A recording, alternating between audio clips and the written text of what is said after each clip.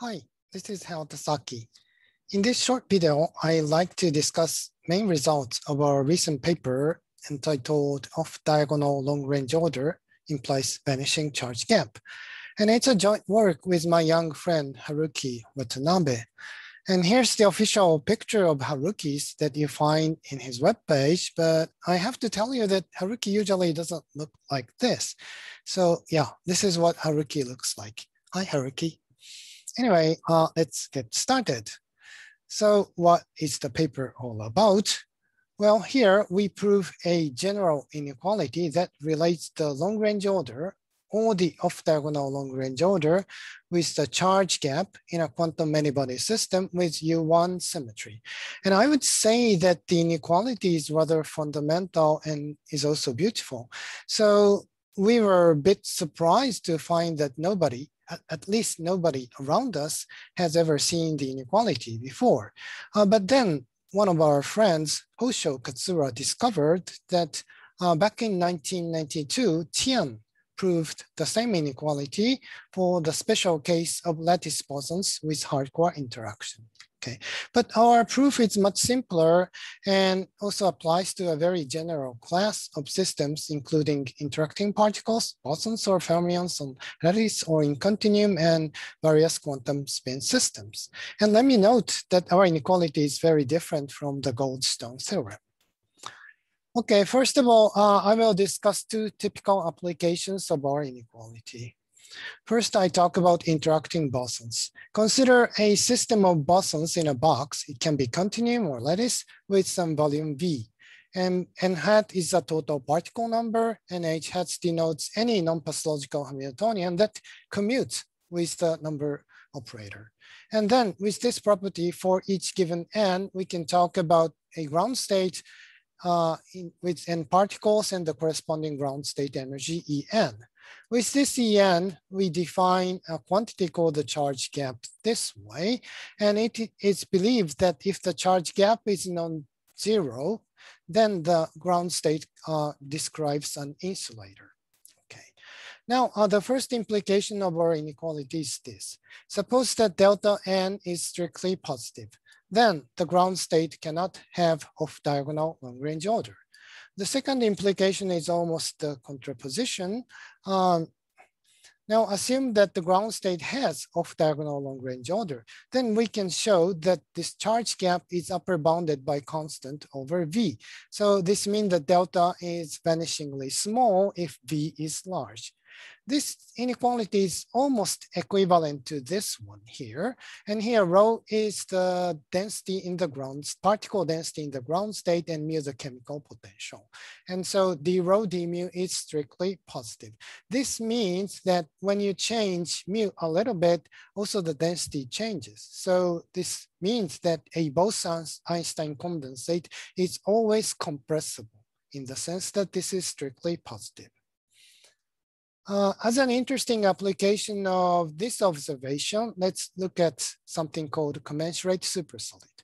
For example, consider a soft core Bose-Hubbard model with nearest neighbor repulsive interaction on the cubic lattice and set the number of particles to be exactly the half of the number of sites.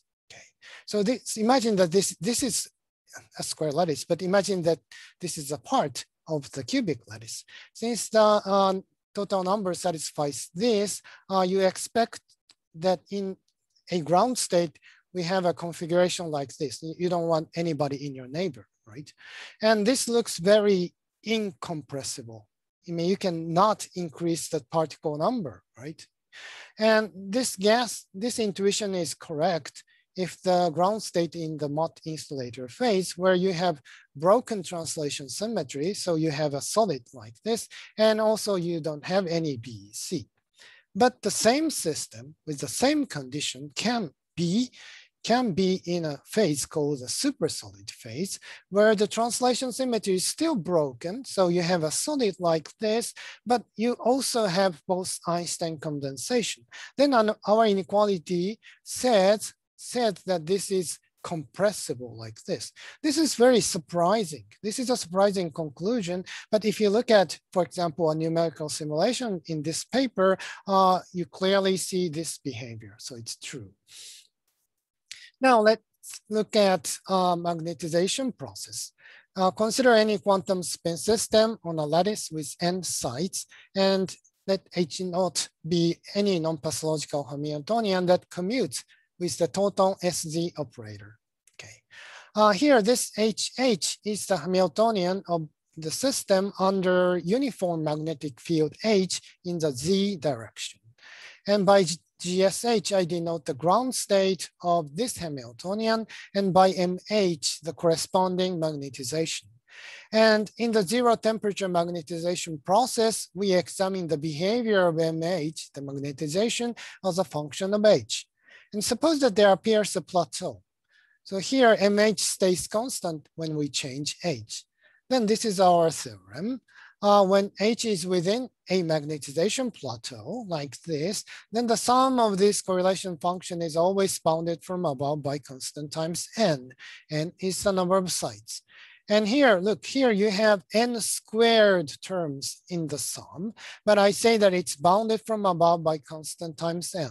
This means that the correlation here is short-ranged. Here, theta j is an arbitrary constant. Okay, so this implies that there is no long-range order in the ground state in the xy direction. So the direction transfers to the magnetic field. Okay, now I take bosons in a box as an example and talk about details of our inequality, and I also prove it here. Oops. Okay, so here's the basic setting. So I consider L by L by L square lattice, and I denote by V the volume. Okay.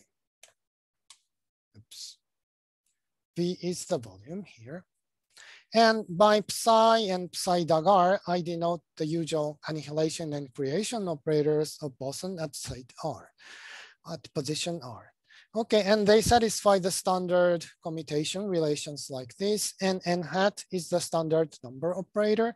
And h hat is again the standard non-relativistic Hamiltonian. U is an arbitrary single particle potential, and V denote the interaction potential of two particles. And of course, H and N commute with each other. Then this is something I already said. Since they commute for each N, we can talk about a ground state with N particle and the corresponding ground state energy. And the chemical potential in the ground state mu N defined in this way. And then the charge gap, which we already defined, can be written in this way. I think I already said this. Now let's look at off-diagonal long-range order. I define order operator O this way. It's simply the integration of the annihilation operator. And actually you can consider, if you like, you can consider much more general order operator like this, where theta is a complex valued function. But let me stick onto this simplest case. Now it satisfies these commutation relations. And here's the criterion for off-diagonal long-range order. So you look at the ground state expectation value of this O daga O, and if this is of order V, then the off-diagonal correlation is short-range, then we say that there's no off-diagonal long-range order. In this case, the ground state in the normal phase. And if this expectation value is of order V squared, then we say that there is off-diagonal long-range order. In this case, the ground state is a Bose-Einstein condensate. Okay, now I can derive the inequality. So recall that GSN is the ground state with N particles, and O dagar contains a creation operator. So this state, O dagar GSN, is a state with N plus 1 particles. Then from variational principle, we get this inequality here. Why? Well, the left-hand side is simply the energy expectation value in this state. The state is here, its corresponding bra is here, and here's the normalization. And since this guy lives in N plus 1 particle state, sector. So this energy expectation value can never exceed En plus 1, which is the ground state energy in the N plus 1 particle sector. Now, from this elementary inequality, what do?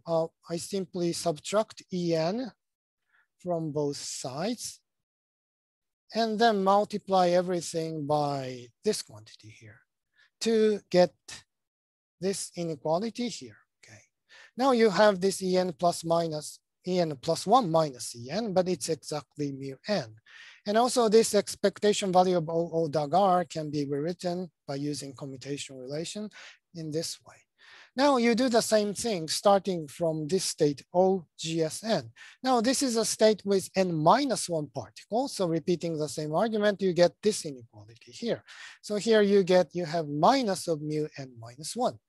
Now I simply sum these inequalities together to get the third inequality here. Let's look at the right-hand side. It's trivial. On the right-hand side, you have mu n times this guy and mu n minus 1 times this guy.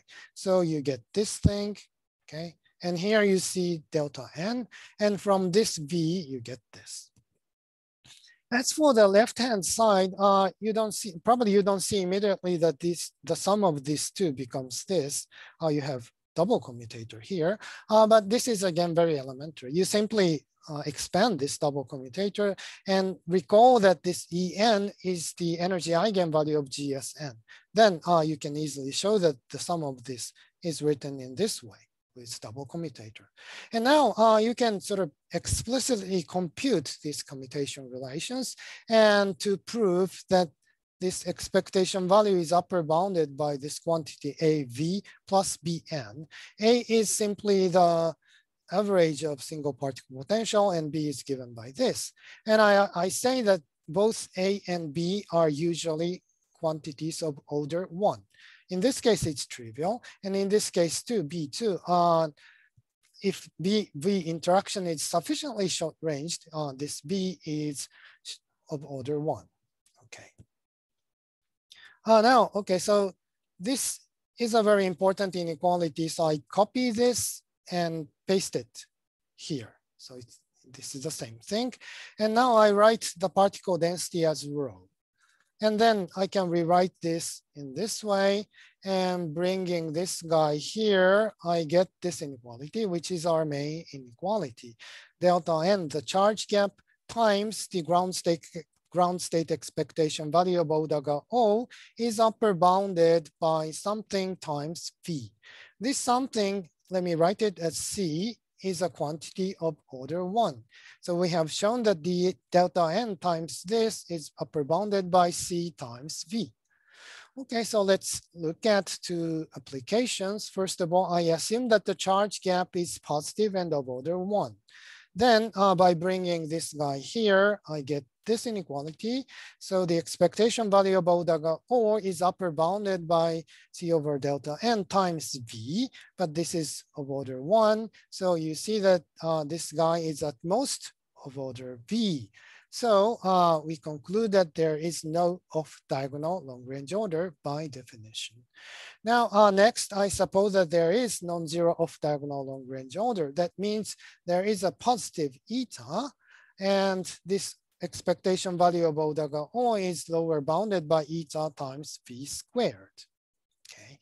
Now, I go back to the main inequality, and I think I bring this guy here and plug in this bound to get this upper bound for the charge gap delta n. And C over eta is of the 1 constant, so this shows that delta n is vanishingly small. Now I look at this compressibility business, so let me define chi n, the charge susceptibility, this way. And I say that this basically corresponds to this d rho d mu. Why? 1 over v is basically d rho, and mu minus mu is of course corresponds to d mu. Okay. And now recalling that mu minus mu is nothing but delta, so this is written this way. So by plugging in this inequality, I think V cancels out, and we see that chi n is lower bounded by eta over C, positive constant of order 1. So I conclude that charge susceptibility is strictly positive and the ground state is compressible. Okay. Now I go to summary. So we have proved an inequality that relates a long-range order or the off-diagonal long-range order with the charge gap in a large class of quantum many-body systems with U1 symmetry. And okay, if we apply this inequality to bosons or fermions on lattice or in continuum, first of all, we can say that the charge gap is non-zero. If the charge gap is non-zero, there is no off-diagonal long-range order. Also, this is almost a contraposition, but we can say that if there is off-diagonal long-range order, the charge gap is vanishing and hence the ground state is compressible. And when applied to quantum spin system, we can say that a ground state within a magnetization plateau does not have transverse long-range order. Okay, so I think this is all I wanted to say. If you are interested, please look at our paper where you find more details and some related results. Okay, so thank you very much for watching. Goodbye.